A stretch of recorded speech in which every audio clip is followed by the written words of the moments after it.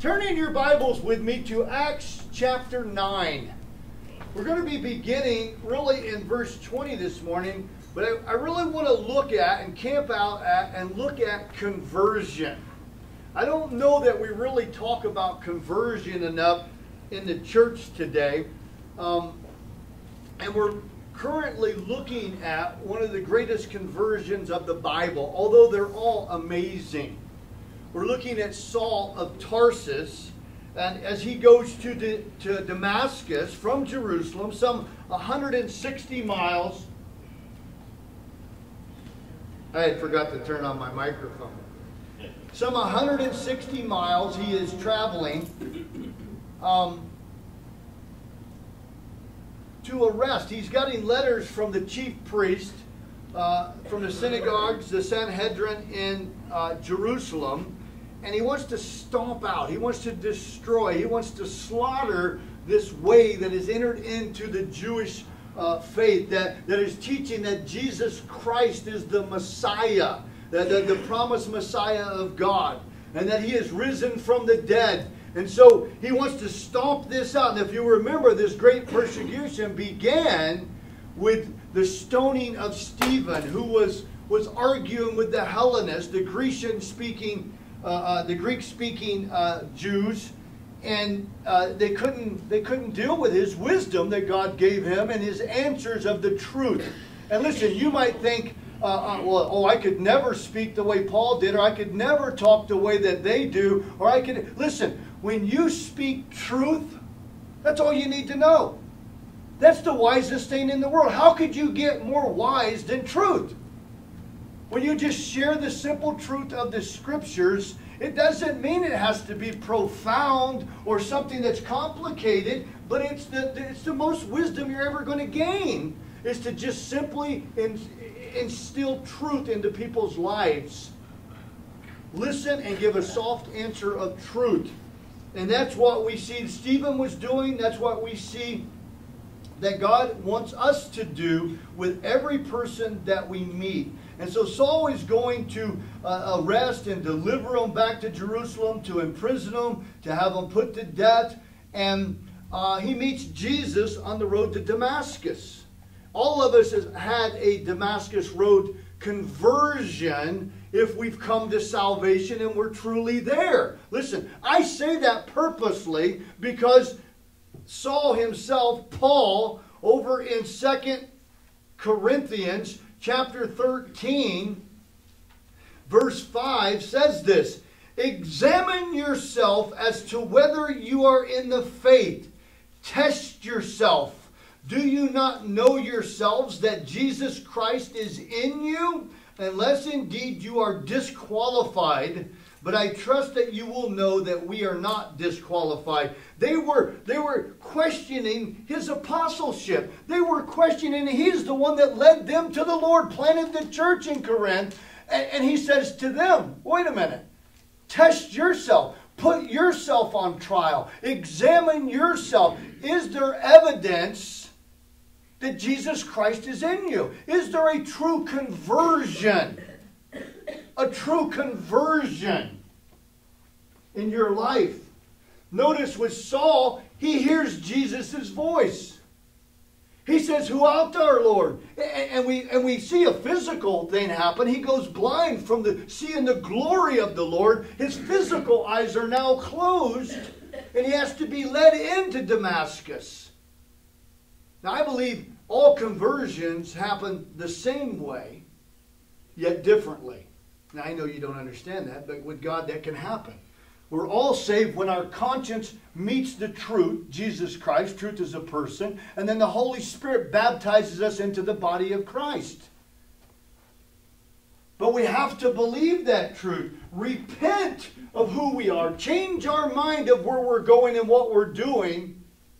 And begin to follow Jesus. You don't turn just from your sin, but you turn to a holy God, to His provision for the sin nature. So important that you don't just stop going where you used to go, but you start going to the throne room. That's conversion. It's so important that you don't just stop doing this, but you begin to do that.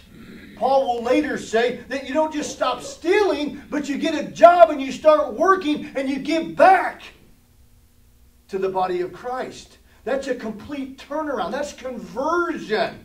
You don't just stop the drinking, but you become so heart concerned because of the Spirit of God that you want to see the people you used to drink with stop drinking and come to salvation. It's radical. It's amazing. It's not just I stopped doing this and I started going to church. Conversion.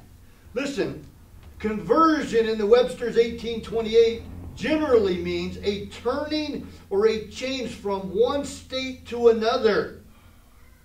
In theological or moral sense, it means a change of heart or dispositions of the heart. Listen to me. It means our hard, unrepentant, stubborn heart is subdued by the love of God, the truth of God, the blood of the cross of Calvary, and we surrender completely to this love and come underneath His authority to supply and change us into His image for His glory. That's a lot. It's not complicated, but we can't stay stubborn and unrepentant and continue to reject His authority and His truth and say that we truly repented and we're being converted or conformed into the image of Christ. We turn. We turn. The word is used in Acts 3:19, where we already covered that. When they said, well, what shall we do, brethren? When their conscience was met with the truth of Jesus Christ rising from the dead, that He was the Messiah, which, listen to me, that's the very thing that Saul is trying to stomp out. That's the very thing the devil is trying to stomp out, is the truth that Jesus Christ is the Messiah. He's the Messiah of God, the anointed of God that has come to take away the sins of the world.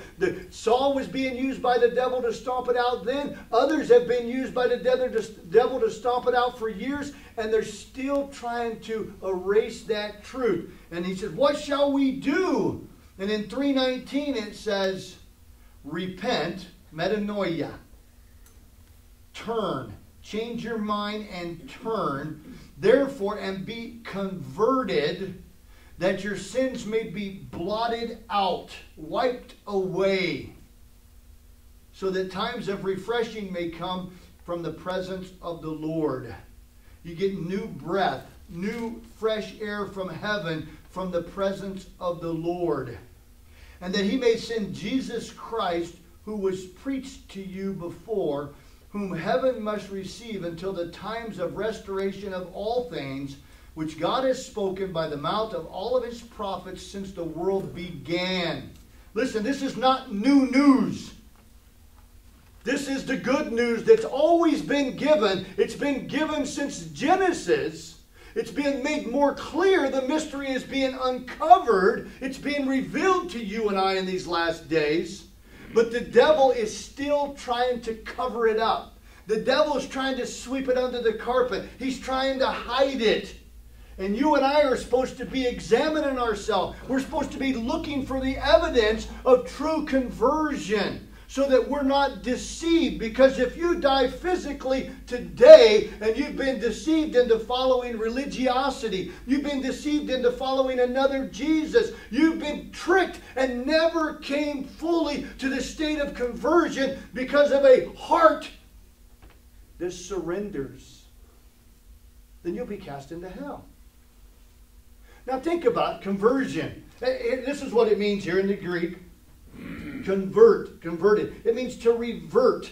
It means to return, to turn about, come back to your Creator. It means to turn towards, to turn from your rebellion, turn from the lies, turn from your sin, turn from your current father who is the devil, and turn to truth. Turn to a new way. Turn to the God of the universe who created us. It means to turn quite around or reverse. And really, salvation really has some parts that go with it. Repentance by faith leads to conversion. Listen, repent means to change your mind. And when you change your mind, if you truly repent, you turn around and go the other way towards God. We were going towards hell. We were living in our own authority. We were under the devil. And we believed, trusted our spiritual salvation into the gospel message of Jesus Christ atoning for our sins with his blood on the cross. We believed that. And that begins conversion. The Spirit of God baptizes us into the body of Christ. Now listen to me though, because I believe there's many false converts. Because the devil tricks us. He plays games with us. We feel good about it. Listen to it. If I tell you, hey, come on over to my house. I converted my basement into a rec room. Remember my old basement all dingy and cobwebs and it's wet down there? You remember when you was down there helping me and I tell you this story and you come over, the only thing I did was throw the ping pong table down there. Like, it's a nice rec room, isn't it? Look at this rec room I converted. You're like, what? Oh yeah, I've spent a long time. I've been working on a basement for a long time. You still see the cobwebs? You still see the wet walls, the mold growing in the corners. And the only thing there is a little ping pong table down there. And I'm telling you, I've converted it into a rec room. You're going to think I'm quite crazy. You're not going to want to come back again. You'll be like, he says he converted that into a rec room. And he ain't did nothing down there. He ain't even swept the floor. But think about this seriously.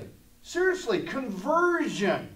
I didn't turn it into something else. I didn't repaint it. I didn't resupply it. I didn't clean it. You're standing in my basement. It's wet. It's musky. You're like, I'm getting sick in my belly. Just stand down there. I can't breathe and play ping pong. You didn't convert that basement. You just added something to it. And much of Christianity is this type of false conversion. I don't want to speak against God's church. It's not the work that you and I have done. It's the work that he has done. But true conversion, it sweeps it clean. It empties the house out. And God begins by the Holy Spirit to bring in a new supply. New redecorating, hanging new pictures on the wall. He's doing everything in our heart. And it's all of love.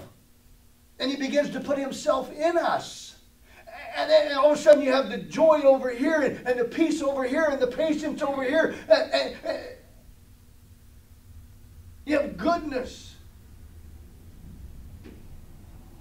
All the fruits of the Spirit, love, joy, peace, patience, kindness, goodness, faithfulness, gentleness, and self-control begin to redecorate your house. You know, you're on your road to Damascus with letters from chief priests to arrest and destroy that way. And then all of a sudden, God changes your heart so much that you write letters to tell other people about life. Your life changes so much. You're going in this direction with letters from some authority that comes from the devil through chief priests and a false religious system that has forgotten God. And you turn around and he begins to prepare you to be a letter for all men to be read. With Paul, he writes letters now. He's going with death. He's hanging out with death. He's bringing death. He wants to kill Jesus. And then what does God do in his conversion? He writes 3/4 of the New Testament all about how to have life and godliness. All about how to live for Jesus. And this is conversion. It's not that you just throw in Sunday service and you go and listen and feel good about it. It's total conversion. You begin to have this personal love relationship with the God of the universe. When you meet him, you want to be like him.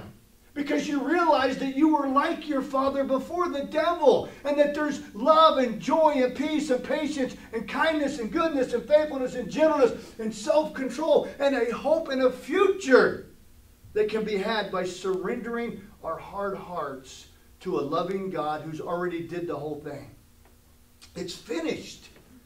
Christ cried as he was on the cross. And all you have to do is believe in it. Trust in it. He's faithful and just to forgive you of your sin if you'll come and repent. And conversion, keep cleansing you from all unrighteousness. Keep cleansing, keeps washing. See, our new position is righteousness in Christ because of what he's done. But the conversion has to take place because our hearts have to be converted to his way of thinking, his way of life. It's not true belief if it just starts at the starting line and then it goes back and does everything it wants to do. That's not changing your mind. That's not changing your direction. That's not turning from and turning to a living God. That is not conversion. That's simply one prayer. Now our life has to be saturated in prayer. In fact, I'm convinced if you're not spending time at the throne room praying, you'll never be converted. I'm not telling you that you're working your way into salvation. I'm telling you, if you are saved, you will want to pray. What is the single most thing that's striking in this text where we see this man wanting to kill Christians? What does God say about him? To Ananias, behold, he prays. Jesus said, my house should be a house of prayer. See, it's a place of dependency. It's a place of saying, you know what? I've been living as an enemy of God, in rebellion, listening to the lie, following the devil, doing what self-life wants to do, and Christ paid for that with his blood. And if I receive that, now I want to place myself under the dependency, the authority, the house of God. I want to be his child, so now I have to be dependent upon him. I have to look to what he's saying as my authority and for my conversion, because if not, I'll be deceived and keep following self and the lies and the father of all lies, because the world lies earning the sway of the wicked one. So in prayer I come and I say, Lord, here I am. Here I am, Lord. I'm a sinner. I have a heart that wants to do what I want to do. Can you change me, Lord? Will you convert me, Lord? I see what you've done with others. I see what you did with Saul of Tarsus. So I know that your arm is not short, that you can save. If you can change Saul, you can change me. So here I am, Lord. I want to be dependent upon you. I want you to resupply my heart. Tear down the walls. Listen, this is easy stuff. I was talking about it with my 10-year-old grandbaby this morning. It's easy stuff. Yet it's the hardest thing on the planet to do. But God's power, strength, might, furnishing, supply, his blood, everything is there. All the materials, everything you need to do it is sitting there freely. And all you have to do is ask, seek, and knock. Keep asking, seeking, and knocking. And stop being self-dependent and independent and begin to be Christ-dependent, knowing that all of our life and godliness is hidden in him. That's real conversion, where you can actually examine yourself. You can actually, listen, you don't see your fruit as much as others might, but you can examine yourself and say, wait a minute. I began a prayer life. I began reading the Bible. I began a love relationship with the God of the universe. And I may not be what he's going to make me, but I'm not who I used to be. Now, I'm not trying to give you an excuse to keep sinning. I'm not trying to give you an excuse to fall short. What I'm saying is, are you truly believing and being converted? Or are you being deceived by a religious system that would actually go out and send letters to kill Christians? They weren't called Christians yet, but they will be soon in Antioch. Where is your conversion at today? Are you being converted? by the power of the Holy Spirit. Here's a number one way. Look at this, what happened in Acts chapter 9, verse 19. Remember, Saul had been blind. Immediately scales fall in 18 from his eyes. And then he gets up and Ananias or somebody baptizes him in water. Look at 19. When he had received food, so he ate because he'd been fasting, seeking the Lord. He said, I've got to have answers. I'm at the throne room. He's praying. Behold, he prays. And he prays seriously. He prays wanting to know the truth. So much that he gave up food. He's fasting. He was strengthened, and then Saul spent some days with the disciples at Damascus. What did he do? First thing, he was fellowshipping. He changed who he was hanging out with. He came to go to the synagogue, but he wasn't there. Notice that. He was with other disciples. He was fellowshipping. The word, prayer, and fellowship are the things that grows the church. We went through this in Acts 2:42.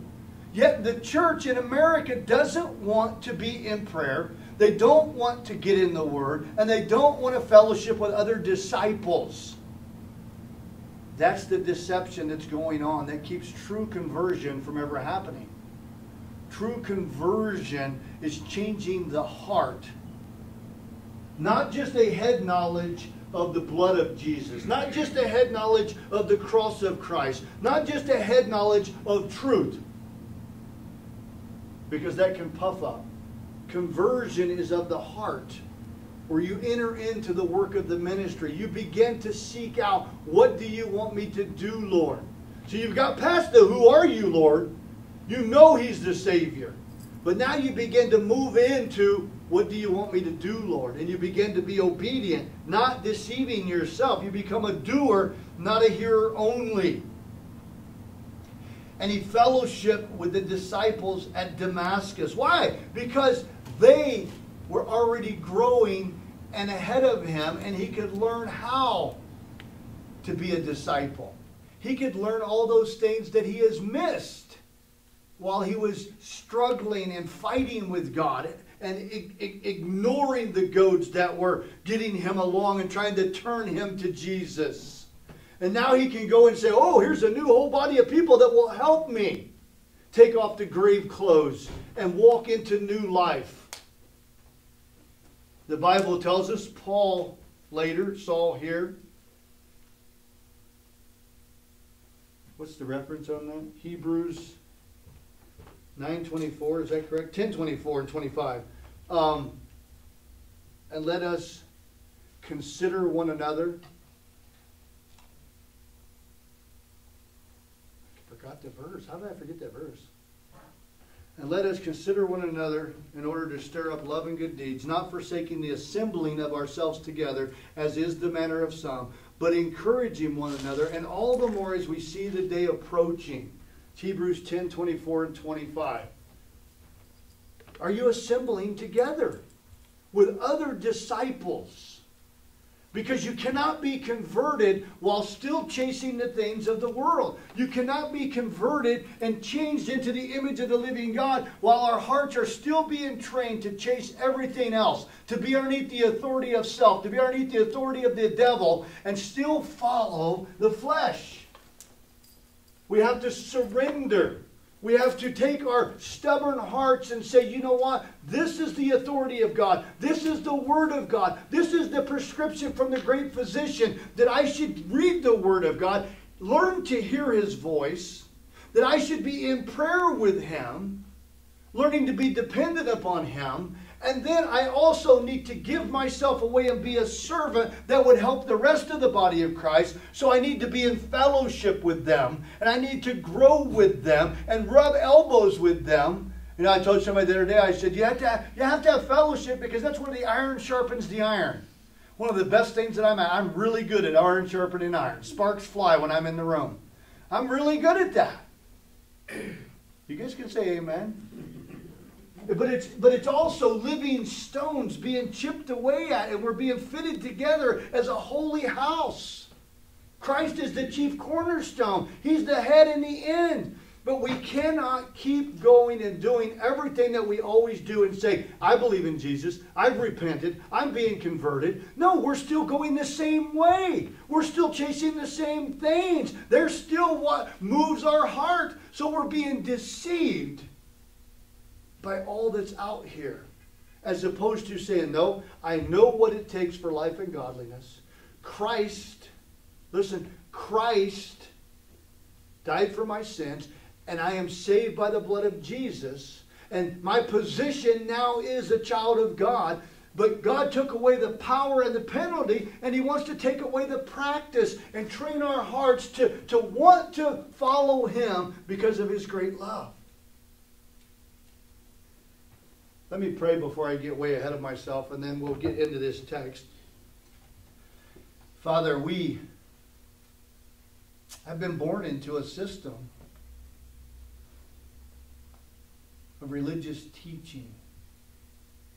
And we know, Lord, that the gates of hell will not prevail against your church. But, Lord, we also know that the devil is deceiving the elect if it's possible. We ask, Lord, that we would not be deceived, that we would not live culturanity, but we would live Christianity, where we are becoming Christ-like as we're converted, as we are conformed by the Holy Spirit into the image of the living God, as your servants, suffering servants. That would be our testimony. That we would not think we're okay as we examine our lives because it lines up with what we call the visible Christianity. But we would examine our lives with your Son Jesus and what the testimony of other saints that went before us that is written down in your word as the plumb line. Give us a desire, Lord, to be in your word, to be in prayer in your throne room, seeking your face, to be in fellowship so we can help others grow and we can be helped to grow. Pour out your Spirit here and help us to understand your word. In Jesus' name, amen.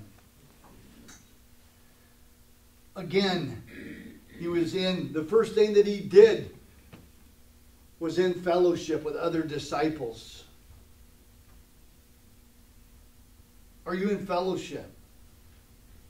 He's speaking to the Lord, he's praying, and he's in fellowship. And he hasn't been born again very long, has he?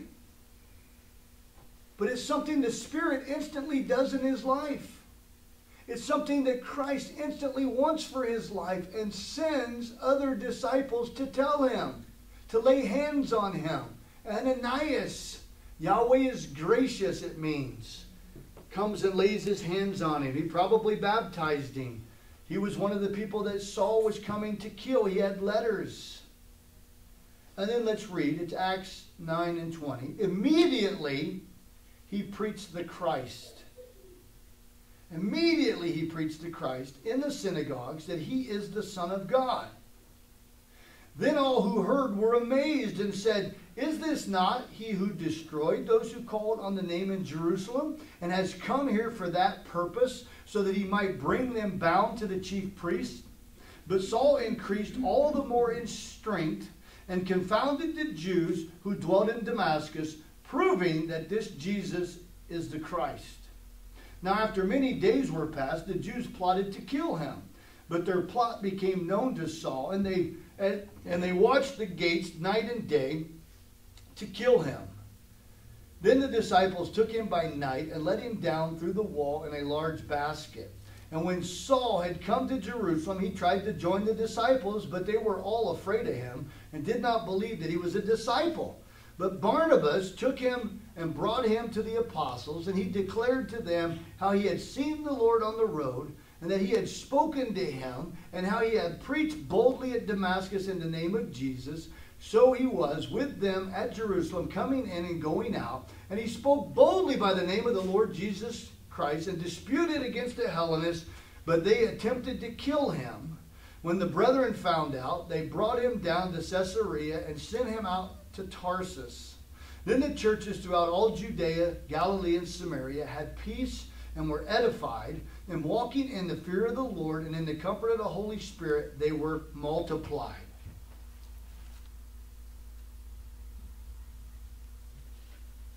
Again, conversion. True conversion. Stops what it was doing. Turns the other way. Goes in another direction. Not just I said a prayer at the altar. Listen to me. I don't believe it's evil to have an altar call, but I believe it's helping false conversion in the American church. I believe to tell somebody that all they have to do to be saved is to say a prayer makes them think that they're okay. So if you're going to have altar calls, the biggest thing you have to have after that is altar counselors that will take them away and talk to them and let them know they didn't do anything except make a stand that they were going to believe and that they believed the message that they heard. But that in order for conversion and true salvation to take place, they have to begin to turn, and they have to have a series of repentances when they're confronted with the truth of God's Word. When they see that their actions are wrong, they have to humble themselves and continue to come underneath the authority. Not for salvation, but because of salvation. Because of salvation. If there's true salvation there, the Spirit of God comes in and He wants to do these things in our lives so that we will be a witness to the saving mighty power of God. That He truly has come. He truly does save, and He truly is coming back. But to go on and continue doing what we've always done, I believe is false conversion. Notice Saul. Now some people will say, wow, he immediately preached the Christ in the synagogues that He is the Son of God. Now everybody's already arguing. Remember where we're at. Not many days separated from Christ being crucified, died, rose again. They're already arguing about this Jesus. There's already big dispute. So he's proving that He's the Son of God, the Messiah. This Christ is. He's immediately preaching it. Well, Saul already knows the Old Testament scriptures, and now his eyes have been opened. That's not something that you and I could actually do perfectly the way that Saul probably was, refuting Jewish leaders there, because he knew the scriptures so well. We weren't raised in a system where you're reading the Bible. However, there's many cultural Christians who might be reading their Bible and still not saved. What? Well, if they're not doing anything but reading their Bible and going to church, and they're not literally surrendering their life and their heart to do the work of the ministry, they may not be saved. They may be caught up in a system, reading their Bible, going, this is good stuff. But at the same time, their hearts are still following the American dream. Their hearts are still following their childhood dreams. Their hearts are still following the traditional cultural system that does nothing to lift up Jesus except whatever their plans are. They leave the power of God out. There's a form of godliness, but we leave the power of God out. False conversion in the church. He immediately, it means it's straight away in the King James, at once or shortly thereafter, he preached. Now what do you do? Why is he preaching? Because he's not preaching like he's teaching Ananias. He's not preaching like he's teaching believers. Who do you preach to? We preach, we herald good news as a public crier. It's to proclaim and publish good news, the gospel, divine truth, to unbelievers. He's speaking to the synagogues. That was his practice. He would always go into unbelievers first. Immediately he is preaching to unbelievers. That's called witnessing. That's what we're called to do. I was blind, but now I see. However, our hearts still want to do everything else we're doing. Instead of saying, whoop, got to drop everything here. I got a new life. I got a new hope. I got a new authority. I got a new father. I got a new kingdom, a new inheritance. This is new life. I got to stop doing what I was doing and begin doing this new life. How does Saul grow? He begins immediately to pray, to cry out to God, to seek and share with those in the synagogues. He showed up at the synagogue. He didn't show up going, hey, I got some letters here, I want to arrest some Christians. He showed up and told them the good news that on the road to Damascus, he just met Jesus Christ, and he is the Son of God. He was mistaken. His life changed. He's preaching in the synagogues that Jesus Christ is the Son of God. The Messiah is the Son of God. And what happens when people hear and see change? Then all who heard were amazed. It means to be astounded or put out of your wits, beside themselves. What? It's something that stands out when your life changes. Conversion should be seen. Because you're no longer in the places you were. And now you're in new places. Now you're talking about new things. Those who heard were amazed. They're out of their wits and said, is this not he who destroyed those who called on the name in Jerusalem? And has come here for that purpose? So that he might bring them bound to the chief priests. So they know what's going on. They knew he was coming. Remember, Ananias knew it. He shared it with God. They knew what he was there for. They knew what his life looked like. It's another one of those arguments to remain where you're at when you're saved. Let people see the conversion. They knew what you were doing. They knew how you were living. They knew where you were going, and you're no longer there, but you're at a new place. You're in fellowship. It should amaze people. It should be amazing grace. It should be something that people talk about because your life changes so drastically.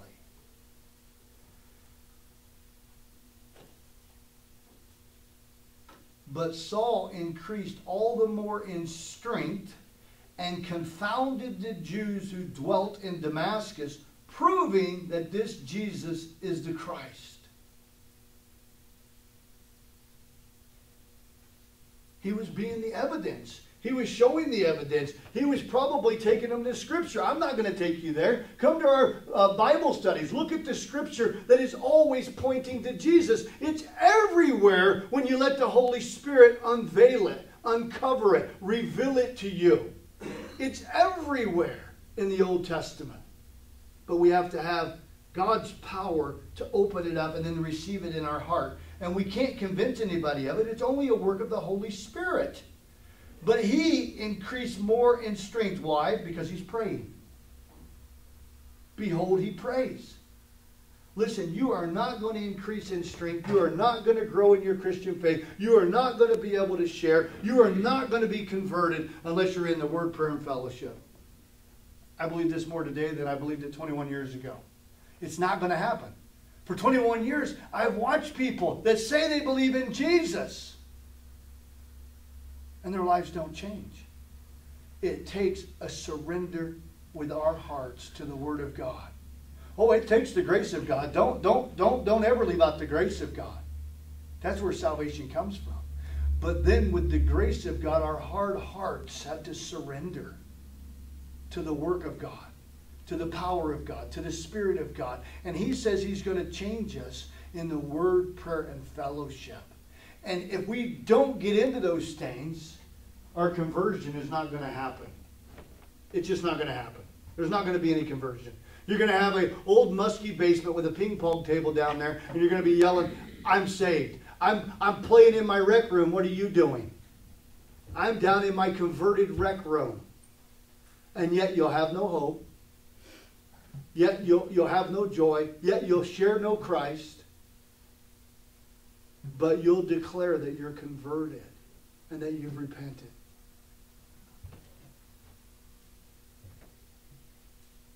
Do not be deceived. God is not mocked. For whatever a man sows, he will also reap. And if we sow to the wind, we will reap the whirlwind. And God died so that we would not have to reap the whirlwind. God died and wrote us a love letter so that we would not have to think. We could sow to the wind and reap good out of it. If we keep being rebellious and keep living in a way that chases everything except surrendering to the work and the will of God and the ways of God, looking for His glorious appearing, make no mistake, we're going to reap that. We've been set free to follow Christ.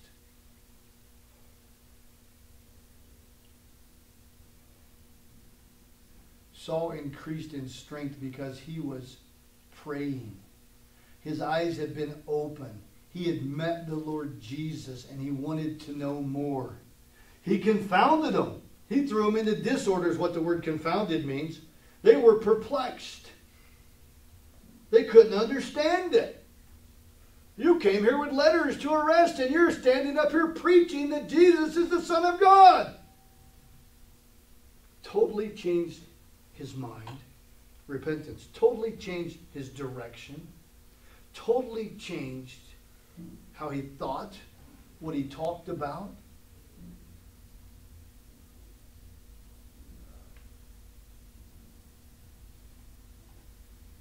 Now, I want to tell you, and I don't want to in any way bring about any type of confusion here. But we're going to stop right there and jump over to the book of Galatians, and then we'll come back. But there's a gap of time somewhere here. And when Paul later is giving his testimony, which he does all the time, notice he instantly done it there in the synagogues. That's what it's going to say. Go to Galatians 1. We're going to begin in verse 11. We find that more stuff was going on. I want to give it to you in like a little capsule. We don't have to know the perfection of it. But we do know, and I don't even know where it fits in here perfectly. I'm trying to be led by the Spirit. But Saul, on the way to Damascus, meets Jesus. He gets saved. He gets baptized. He begins to be obedient. He's confounding people with his testimony. And he spends 3 years in this region. Damascus, Syria, the Red Sea, the Persian Gulf, in the area that he's in right now, Arabia. He spends 3 years here. And I think it's very interesting. I just think about this, interesting. How long did the disciples spend with Jesus? 3 years plus. Right around 3 years they were with Jesus. And then Saul spends some 3 years with Jesus in this area. Now I believe he was praying. I believe he was talking. I believe he was having revelation from God who was showing him truth of what the Scriptures meant. I don't necessarily believe that he sat down with Jesus, although he might have. If you're a Bible student, you know that in 2 Corinthians 12, he said, I know a man once and went into the third heaven. And he talks about that. And many people believe that that's when he was stoned to death at Thessalonica. But it doesn't necessarily mean that that's when it was. We don't know what really went on with Saul. I'm not trying to read into the text or add to the text. I'm telling you that revelation from God is available for you and me. And if you follow men, you might end in a ditch. But there's a personal love relationship to be had in conversion. And man doesn't teach you, the Spirit of God does. And in order for you to know that you are following God, you have the Word of God. It's right here, written down. The unchanging God is giving you the Word of God. So when you're talking to Him, because there's a lot of other spirits out there that would like to talk with you. And you want the Holy Spirit to teach you. And how do you know if the Holy Spirit's teaching you? Does it line up with the immutable character of God? Does it line up with His Word of what He's been doing, what He's doing, what He wants you to do, what He's always done throughout history, what He's doing with His creation to bring them to salvation in conversion? That's what you want to know. Because familiar spirits are out there speaking to people, and they're bringing all kinds of mysticism and deception into the church. all kinds of experience and feelings and emotions and things that are outside the Bible. And then they want to act like they're giving you some new revelation. I'm here to tell you, if it's new, it's not from God. He's the Ancient of Days. If it's new, it's not from God.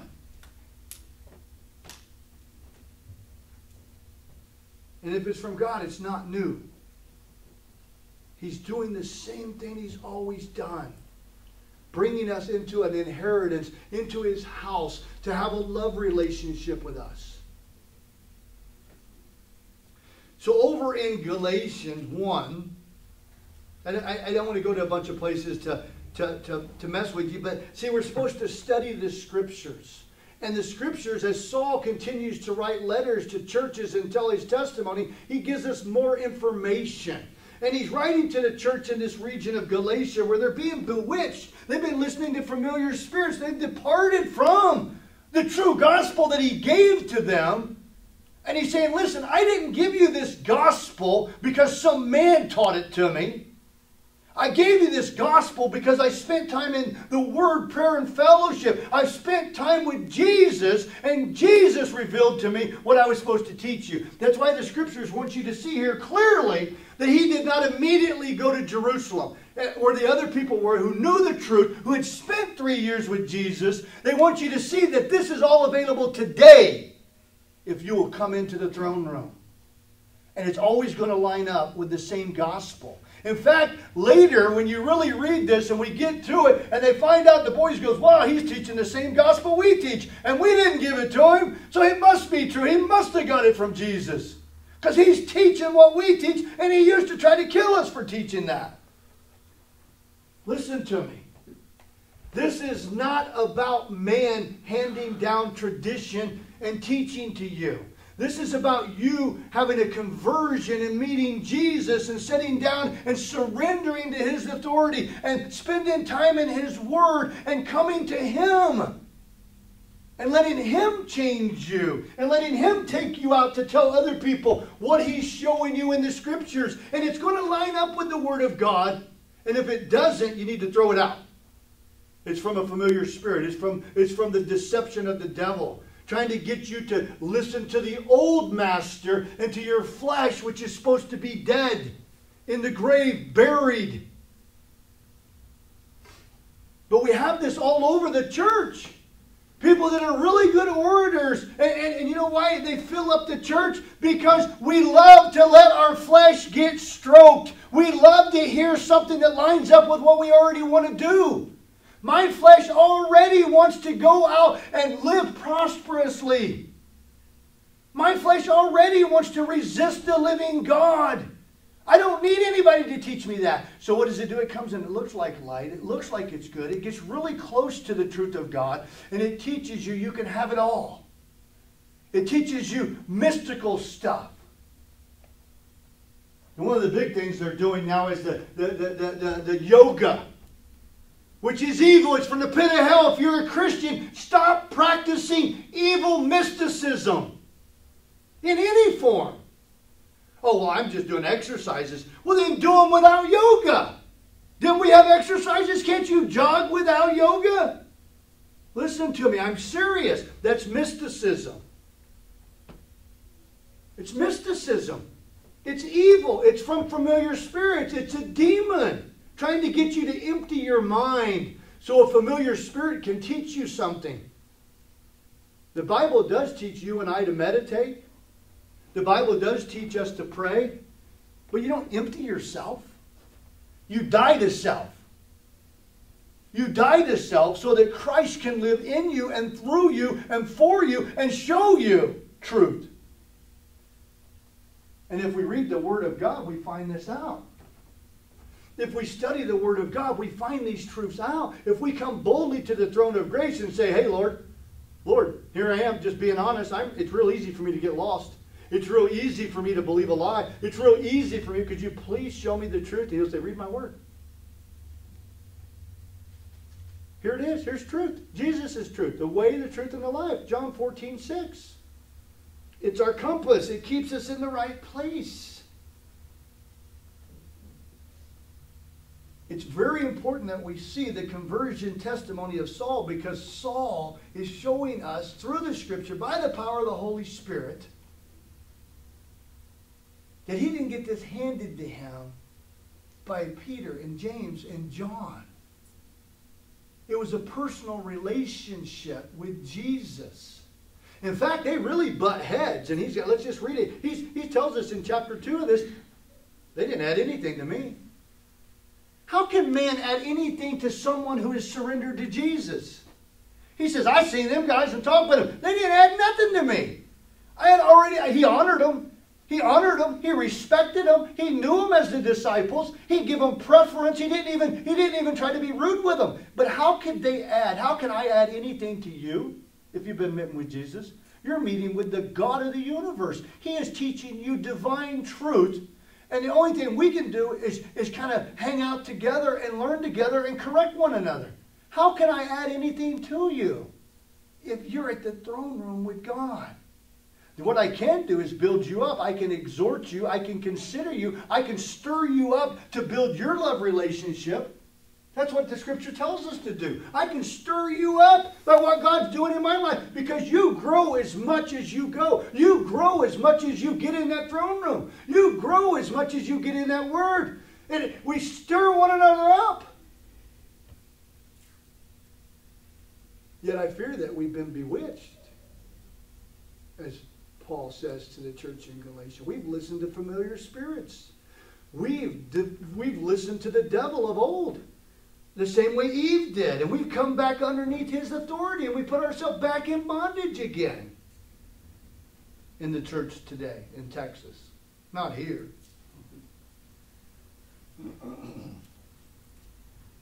He says in Galatians 1:10, for do I persuade men or God? Or do I seek to please men? For if I still please men, I would not be a bondservant of Christ. See, I'm not looking to please men. Is the position of conversion. Love them? Yes. Serve them? Yes. Stir them up? Yes. But men pleasers cannot be God pleasers. But God pleasers can please men if men are looking to be God pleasers. If we're looking for God, we can stir one another up. If we're looking to build our own kingdom or please men, it's not going to be good. He's talking about being a doulos, a voluntary servant of God. One who's surrendered to God completely. And that's what every Christian is called to be. Not just Saul. Not just Peter. Not just James. Every one of them became douloses. They became voluntary servants of God to do God's will. And they were all killed for doing it. Because the world hates us. The world's underneath the sway of the wicked one. The world hated Jesus first. And he says in verse 11, but I make known to you, brethren, people who's in the church that know Jesus, that the gospel which was preached by me is not according to man. For I neither received it from man, nor was I taught it. Listen, nor was I taught it, but it came through the revelation of Jesus Christ, the uncovering. It was revealed, it was disclosed by Jesus Christ. Listen, most false doctrine, most false teaching is learned from men. You're not going to get it meeting with Jesus. He doesn't teach any falsehood. There's no lie in him. But you can be indoctrinated with a traditional lie. You can be indoctrinated with man's rules and religion. And you can pass it on to somebody else. I don't know how it was revealed. I'm going to just tell you that clearly. I said it earlier. I don't know if they sit down together or if he's just talking about the way that I do it, the way you should be doing it. Coming boldly to the throne of grace to obtain mercy and find grace to help in time of need. Coming to seek truth, sitting down with God, and he reveals it. He takes the cover off. He shines light in the darkness, and you see your sin. He shines light on the darkness, and you see the truth. He opens the scriptures up, because it's a spiritual book, by the power of his Holy Spirit. And he does it with each of us. In fact, if I ever say anything up here that lines up with the gospel and you receive it, it's all a work of the Holy Spirit. It's all because God revealed it to you. I'm just acting in my gift. God is the one that shines lights on it. We don't need anybody to teach us. The Spirit teaches us. The Spirit conforms us. The Spirit converts us. The Spirit baptizes us in the body of Christ. It's the Spirit of God who is doing this. And if you don't surrender to that work and the authority of God's kingdom, then it's the Spirit of God who is not doing the work in your life. But it's you doing it, and the world doing it. And there's no work going on of construction and conversion. You might have that basement that's musky with just a ping pong table down there that is still breathing death. I think it's very important that we understand what conversion is. And we see that this gospel that he's preaching didn't come from man. It wasn't taught, but it was revelation. Uncovering. Let me find it.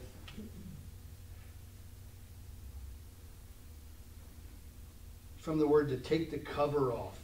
Isn't that interesting? Does that surprise anybody? Think about this for a minute, because I always bring this up, and I love to bring this up. Old Testament, the law was a covering. It's a covering that led us to know that we needed Christ. In Christ, the light is shined in the darkness, and the cover is taking off. We don't need the law anymore. We don't need sacrificial systems anymore. It was a kofar that covered our sin until the true freedom comes that's in Christ. The Lamb of God, the blood of God that takes away the sins of the world. So the word revelation itself, just like the book, means to take the cover off. It means to disclose, to let it appear. And is disclosed by the Holy Spirit.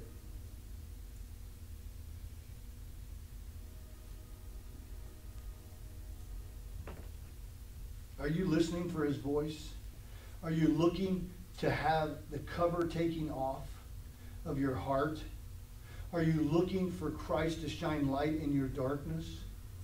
To change you and teach you? That's what we're doing here, is being equipped.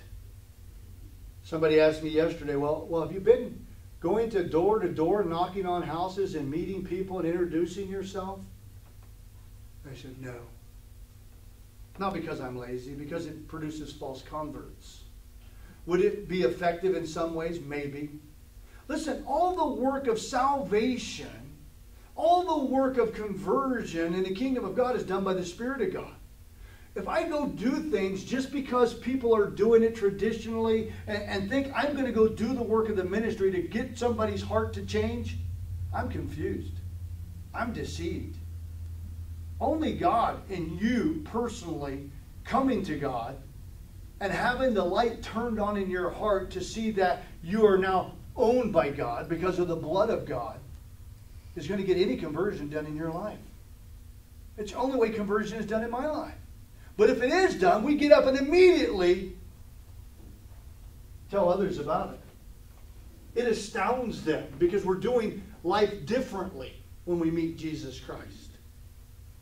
I mean, think about it. If we've been walking around in the dark, bumping into everything, stepping on everybody, knocking stuff over, we can't see. You ever try to walk through a dark room? All the damage that gets caused if you just try to walk through a dark room and you don't know what's going on. That's what it is, being born in darkness. And then the light comes on and you go, oh, I can maneuver that. Oh, I don't have to step on them. Oh, I can get over here. Oh, I can go down through here. It's a straight path. He's making it straight.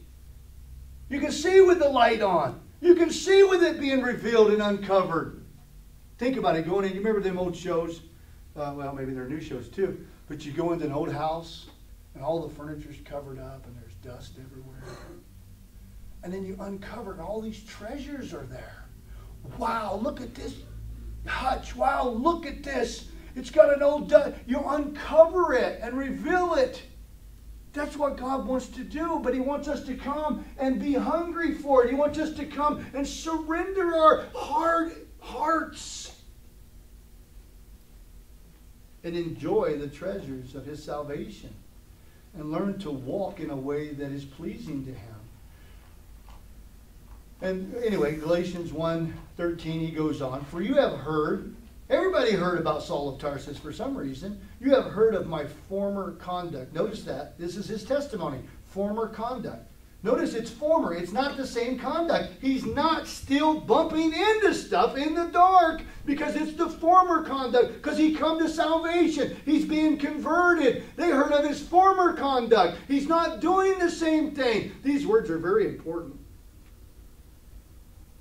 because true conversion produces change. It's not the same conduct anymore. His former conduct in Judaism, how I persecuted the church of God, the called out ones of God, the ecclesia, beyond measure, and tried to destroy it. And I advanced in Judaism. Here you're hearing his former conduct. You're hearing what he used to do beyond many of my contemporaries in my own nation, being more exceedingly zealous for the traditions of my father. See that word again? Traditions. What was he zealous for? Doesn't say he was zealous for God.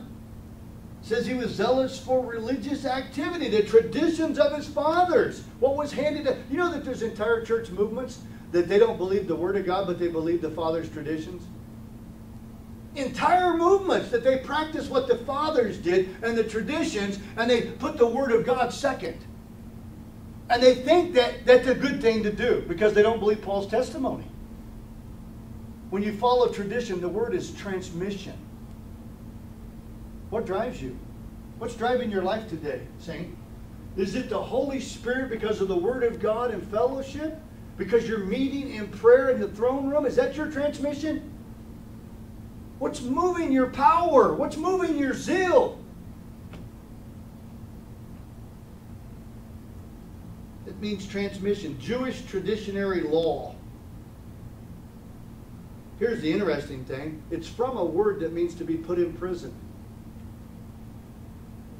That word transmission. Tradition. It's from a word that means to be put back in bondage. When you follow the traditional teaching of somebody, instead of being led by the Spirit of God, what's the difference? Listen to me. It's very urgent in the church for conversion. As many as are led by the Spirit of God, these are the sons of God. These are the children of... No, wait a minute. Let's rewrite it. As many as are led by the traditions of the church, these are the... Think about it for a long moment, because it's simple truth. Very simple truth. As many as are led by the Spirit of God, these are the children of God.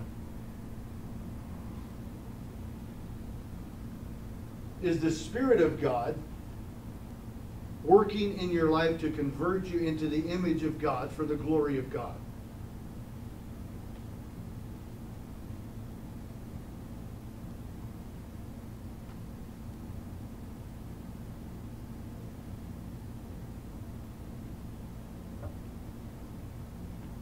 Because Saul's testimony is that there wasn't nobody as zealous as he was for the traditions of the fathers. But we already know that they were so traditional and they were so much into what they were doing that they missed the Messiah. And he warns us when he's writing to the church in Colossae to beware lest anyone would spoil you, cheat you, deceive you through philosophy or empty deceit according to the traditions of man or the basic principles of this world and not according to Christ. For you are complete in Him who is the head of all principality and power. He warns over and over that we need to be careful what transmission is moving us. The tradition. I know there might be some good traditions in the church, but I really am saddened by some of the argument and division and things that go on when you show somebody a clear scripture and they keep following tradition. That means they don't believe the Word of God. That means they just don't believe the Word of God. And that's where most of the problem comes in. Do we believe the Word of God? Do we know the Word of God? Are we in the Word of God? There's churches that believe everybody's supposed to speak in tongues and they're supposed to go up and do it all the time, or you're not even saved. What's their transmission? What's driving that? Where's that come from? It's not scriptural. Paul gives perfect instructions, 2 or 3 at the most, and then only if there's an interpreter. Or you should be silent in church and speak between you and God at home. He gives clear, whole paragraph. And yet when you confront people who believe that way, they choose tradition over truth.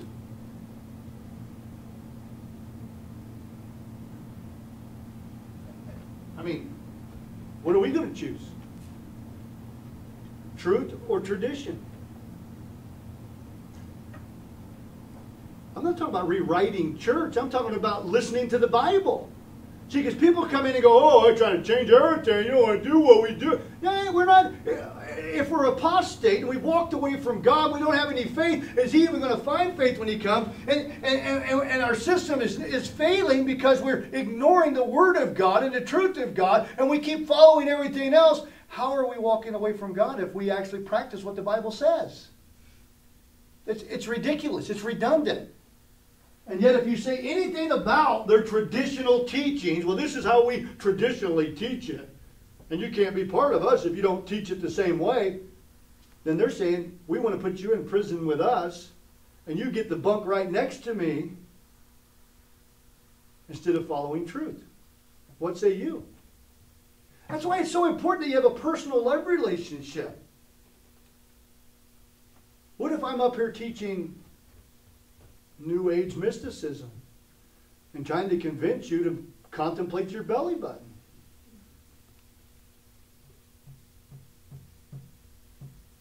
Get more lint, by the way, out of a dryer than you do out of your belly button. Just a little wisdom there if you're looking for lint. Because that's all you're going to find is lint at your belly button. But again, that's the insanity of today's church. They'll do anything except read the Word of God and follow the Spirit of God. We'll do anything to feel good in our emotions about our religious actions. I mean, we think giving money makes us religious. We think giving our time makes us religious. We think that these things are absurd.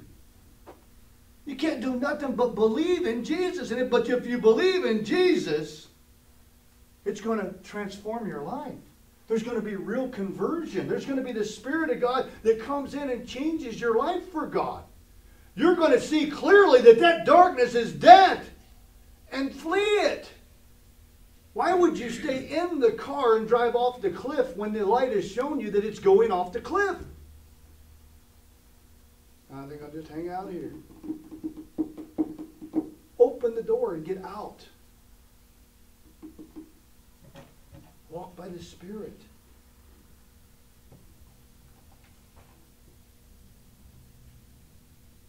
Oh, I was thinking of a story my brother told me. He said he had to be cut out of a car once with the jaws of life. And here's his thinking before he was saved.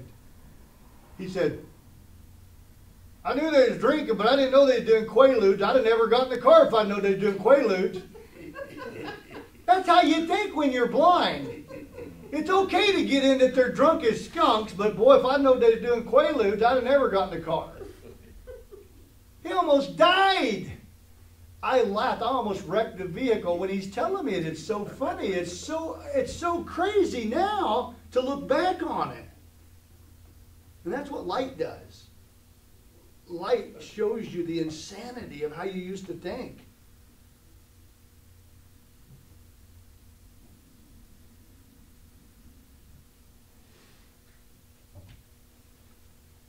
I don't know how I ever thought I could actually get through this, but listen to me. If you get nothing else out of this, you have to have a relationship with Jesus. You need to have it through the Spirit of God, who takes the Word of God and reveals it with light into your heart, which shines into darkness, and you build this relationship. Yes, your relationship is with me and the rest of the body of Christ, but if you don't have a relationship with God, you have no way of having a relationship with us that's going to be real. And if you have a relationship with me and learn some truth and you don't have one with God, you still go to hell. It has to be a relationship with God. That is eternal life. Go look it up. Write it down, John 17:3. Just write it down and look it up later and say, God, what does that mean to me? John 17:3. So Paul, he was zealous for the traditions of my fathers. But when it pleased God, see that contrast? Wait a minute, see that word but? That was Damascus Road conversion, light in my face. I've seen Jesus. I'm going one way, and now I'm going to go the other. That whole but, that's what that was. You could teach for months on just that word, but. Look at it. But when it pleased God, who separated me from my mother's womb, He's the Creator. He's the one that gave me life. He separated me from my mother's womb and called me through His grace. Notice where it came. Through grace, through His graciousness, His divine influence upon the heart, and the reflection in the life. Listen, you can't say you've received grace if it has no reflection on your life. If there's no true conversion, you haven't received the grace of God. There's a divine reflection. It shines in your darkness and it changes you. Look it up. That's what the word means. He called him. He called him forth from where? From death. He called him forth to where? To Him. To God. To His throne room. To meet. How? When? As often as you want. It pleased God. He separated him from his mother's womb. He created him and called him to His grace. To do what? What did He do? Why did He call us? To reveal, to uncover His Son in me. Isn't that what He's putting in us? He's conforming us into the image of His Son. Why? Why would He make us like Christ? Because His children obey His authority. Why would He make us like Christ? Because He loves us and He wants fellowship with us. Why would He uncover that in us and disclose it in us? Oh, that I might preach Him among the Gentiles. Now listen, I will say that that's probably specifically Paul. Because he told him, I was showing him how much he must suffer for my name's sake. He showed him that he will preach to the Gentiles and to kings and to the nation of Jerusalem, nation of Israel. Not everybody's called to be a preacher, but every one of us are called to be a witness. To allow that grace that shines in our heart to have an influence, that it would witness to somebody else, that they would be astounded that we no longer do what we used to do. Listen to me. Paul was called to preach. Paul was called to preach specifically to the Gentiles. But all of us have been called through His grace to reveal the image of His Son in our lives, to become more like Christ, that we might do whatever it was that He purposed to do. What did He make you for? What did He separate you from your mother's womb for? Why has He called you? That's for you and your personal relationship to join with God and say, here I am, send me. What is it you want me to do? But you should do it. Notice what he says. I did not immediately confer with flesh and blood. He didn't talk with them. Nor did I go up to Jerusalem.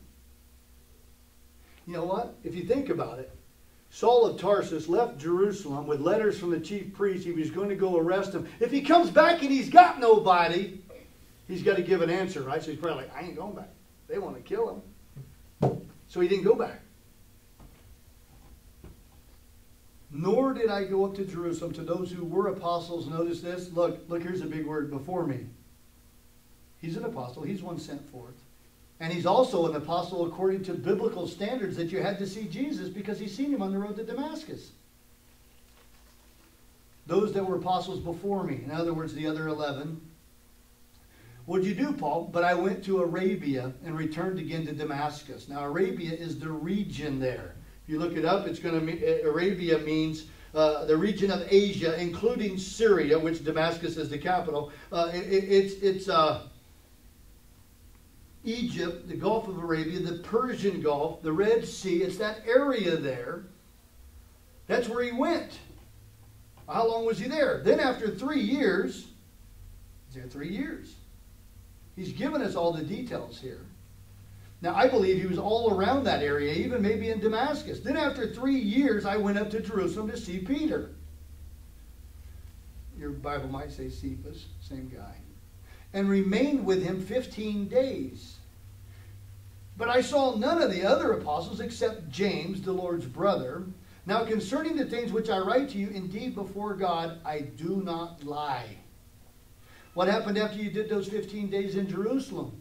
Afterward, I went into the regions of Syria and Cilicia, back to Damascus, and I was unknown by face to the churches of Judea which were in Christ, but they were hearing only. He who formerly persecuted us now preaches the faith which he once tried to destroy, and they glorified God in me. He's given his testimony. We overcome by the blood of the Lamb and the word of our testimony, and what? We do not love our life to the death. Quit holding on to self-life. Quit holding on to yourself. Let it go. Surrender to Jesus and say, Lord, send me. Why did you call me? Why did you separate me from my mother's womb? What is my purpose in the body of Christ other than word, prayer, and fellowship and edify the rest of the body? It's your personal relationship. You get what you put into it. And God's ready to give all. He died on a cross for you. They didn't know him. He wasn't using any influence. He was just preaching what Christ had did in his life. And then it says in 2:1 of Galatians, then after 14 years, I went up again to Jerusalem with Barnabas, and also took Titus with me. And how did you go up? Oh, I went up by revelation. God told me to. It was disclosed to me. And communicated to them the gospel which I preach among the Gentiles, but privately to those who were of reputation, lest by any means I might run and have run in vain. Oh, you could run in vain? You could be empty in your running?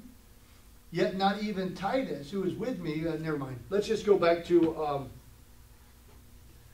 Acts chapter 9, and we'll close up the text in a few short comments. Listen, we want to see the fullness of what happened and what Saul was doing. He was meeting with Jesus. He was talking with Jesus. I believe that's still available. That the Holy Spirit is who reveals truth. He guides us and leads us into all truth. Truth is Jesus.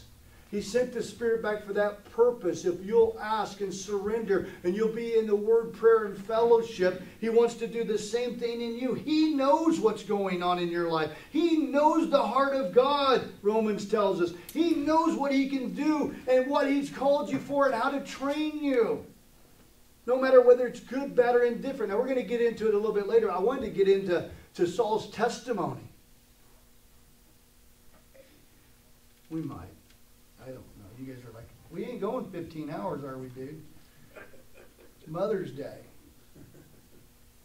So if you go back to Acts chapter 9, you know, Saul is increasing in strength. He's confounding the Jews and dwelt in Damascus. He's proving that Jesus is the Christ. Go read Isaiah 53. Now after many days were passed, maybe 3 years, the Jews plotted to kill him. The same ones he came, you know, here's the Jews that he was part of when he was on his way to Damascus, but their plot became known to Saul. I wonder who revealed that. God is the one who uncovers things, shines light in the darkness, and they watched the gates day and night to kill him. There you go. He's there to arrest and kill Christians, and now his life is being threatened. Why? Because the devil doesn't want anybody to tell people about Jesus Christ. And what happens as a result when you do, Greg? Then he wants to kill you. And so now come and join the Christian faith so you can die. That's the true gospel message, isn't it? But to be absent from the body is to be present with the Lord. And God will always protect you. You're indestructible until He's finished with you. You don't have to worry about dying. If you fear man who can kill you, and you don't fear God who can kill the body and the soul and cast it into hell, fear of man produces a stumbling block, but the fear of God produces righteousness. So, verse 25, then the disciples took him by night and let him down through the wall in a large basket. Kind of reminds you of Jericho when the spies got away and Rahab let him down through a window. So he escapes. Well, who saves him? The very same people he came to kill 3 years prior are actually who he's been fellowshipping with, and they love him so much that they're protecting him, and they lower him down in a basket. The people that used to be the enemy are your greatest allies when you're in the body of Christ.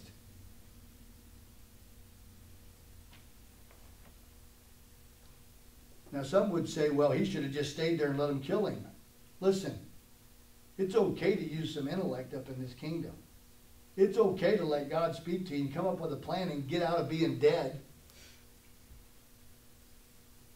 Listen to it, it's serious. Because most people, oh, well, I guess if I'm going to die, I got to die.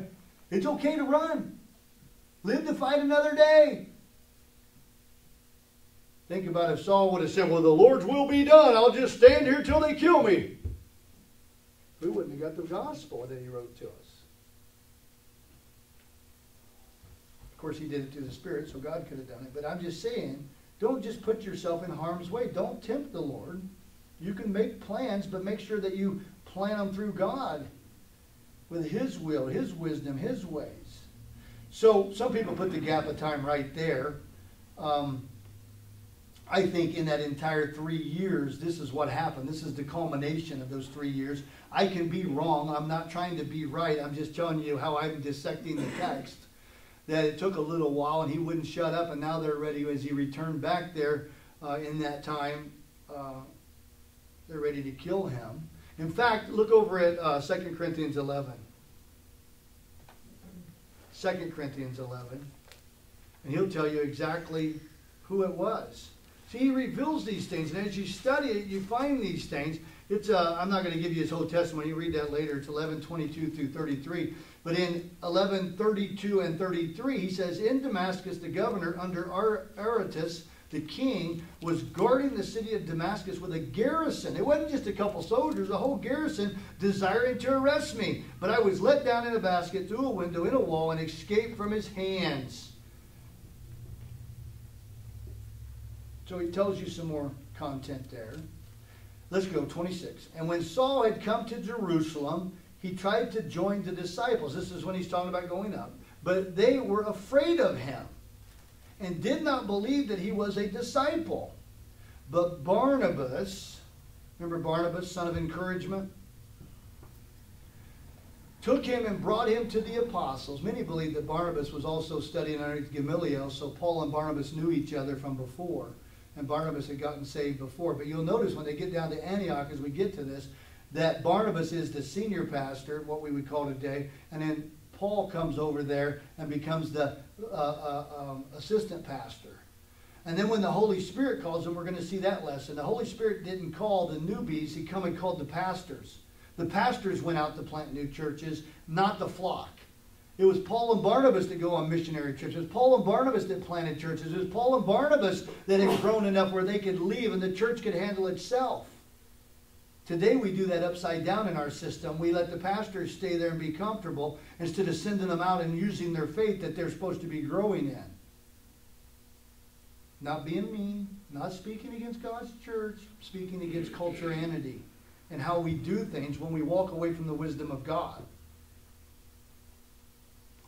Barnabas brought him to the apostles, and he declared to them how he had seen. Listen to this here. He's given his testimony. He declared to them how he had seen the Lord on the road, and how he had spoken to him, and how he had preached boldly at Damascus in the name of Jesus.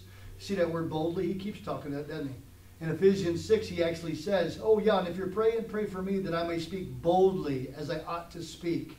That's all he ever asked for, is to be able to speak boldly against the lies of the devil. He doesn't care if he dies. He says, I'll be with the Lord. He doesn't care if they beat him. He says, it's gain to me. He wants to speak boldly the word of God, boldly at Damascus in the name of Jesus. So he was with them at Jerusalem, coming in and going out. And look what he does. And he spoke boldly in the name of the Lord Jesus and disputed against the Grecians, it's in the King James, the Hellenists, Greek-speaking Jews, but they attempted to kill him. Remember, that's what they did. They lied and they had Stephen killed and they laid a coach down at Saul's feet. What do you think Saul's doing? You think he's trying to correct what he stood there and attested to before with Stephen? You think he's trying to say, wait a minute, whoa, whoa, whoa, I know the coats were laid at my feet when you guys testified against Stephen and we stoned Stephen and killed him. But listen, Stephen was right. Stephen was preaching to Christ more fully, and you need to listen. So they tried to kill him. And then the brethren found out about it, and they brought him down to Caesarea and sent him off to Tarsus, which is his hometown. Listen. He was in Tarsus for 14 years preaching. I meant to read that when we was over there in Galatia. 14 more years he was in Tarsus. That's 17 total years. Because a lot of times we think that Saul, 17 years total before we'll see him go up to the Jerusalem council, I believe. That's a lot of time. It takes time to grow. It takes time. But he's preaching the entire time. He's speaking of Jesus the entire time. Then the churches throughout all Judea, Galilee, and Samaria had peace and were edified. What were they doing, Greg, as they were edified? They were walking. That's not peripateo. That's just how you live. It's another word for live.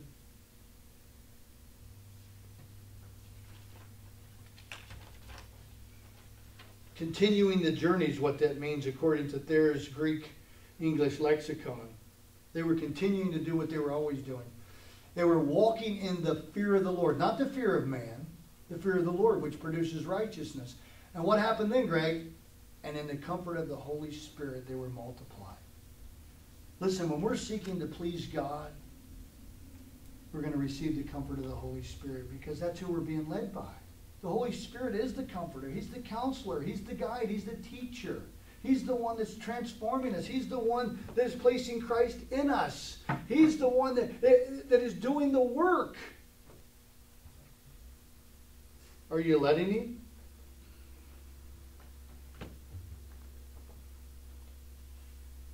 How are you walking today?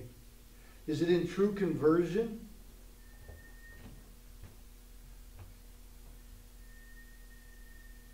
Very important that we don't get caught in a system, that we don't get deceived into complacency, that we don't believe that just because we said a prayer at one time, we're okay.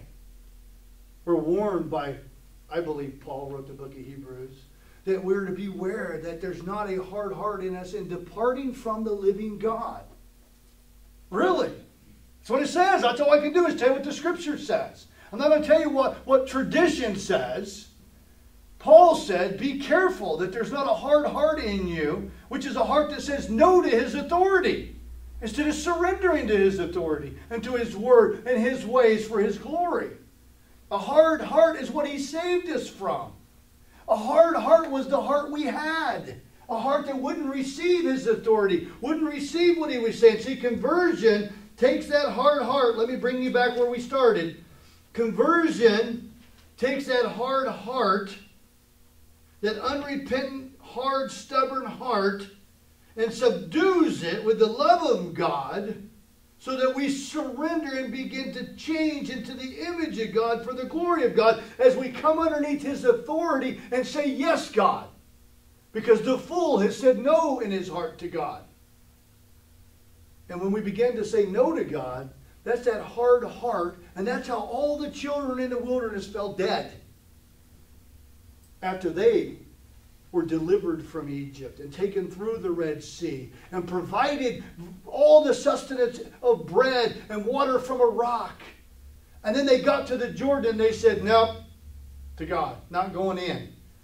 Not going in. We're going to believe the familiar spirits and the liars. We're going to believe the demons. We're going to believe these other voices instead of listening to your authority, God. And we're not going across the Jordan. And every one of them fell dead in the wilderness, except for Joshua and Caleb. 40 years going around in circle on the same rock,